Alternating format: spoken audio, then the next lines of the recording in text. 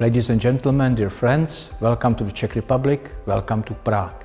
Thank you for inviting me to your meeting.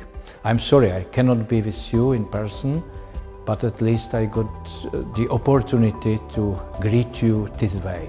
I have a deep respect for your profession and I want to thank you for all your achievements.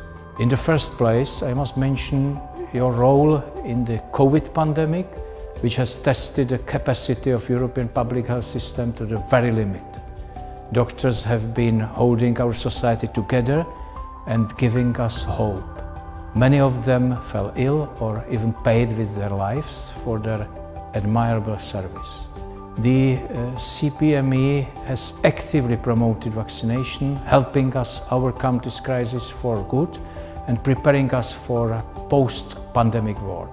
The next challenging chapter is, of course, the war in Ukraine, the humanitarian crisis and many health risks related to it, where CMPE is also actively engaged.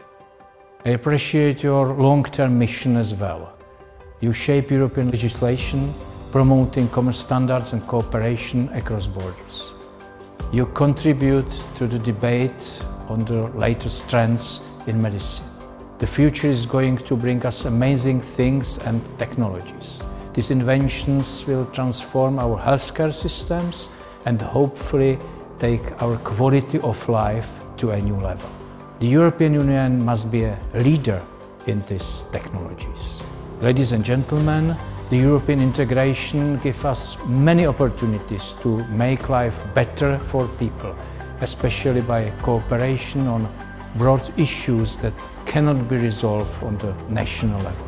Healthcare is definitely one of the domains where cooperation and building common standards is necessary. I appreciate your role in these efforts.